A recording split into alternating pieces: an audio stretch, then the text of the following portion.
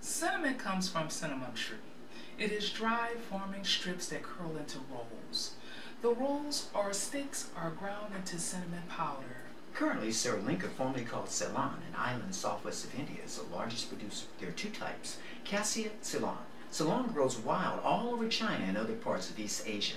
Ceylon originates from Sri Lanka. Cassia is a hard bark that contains high levels of curcumin, a substance known to cause liver damage. Ceylon is lower in color, soft, brittle, with very low curcumin level. Cinnamon is considered a pain reliever because it reduces inflammation. It has been found to be an effective natural remedy for migraine relief and eliminating headaches. A half a teaspoon of cinnamon per day can lower your bad cholesterol. Cinnamon may help soothe an upset stomach, morning sickness, and diarrhea. Its antifungal properties can help clear up urinary tract infections and candida. It helps stabilize blood sugar, great for weight loss. Just smelling the odor boosts brain activity. For more information, contact spicytastvegan.com.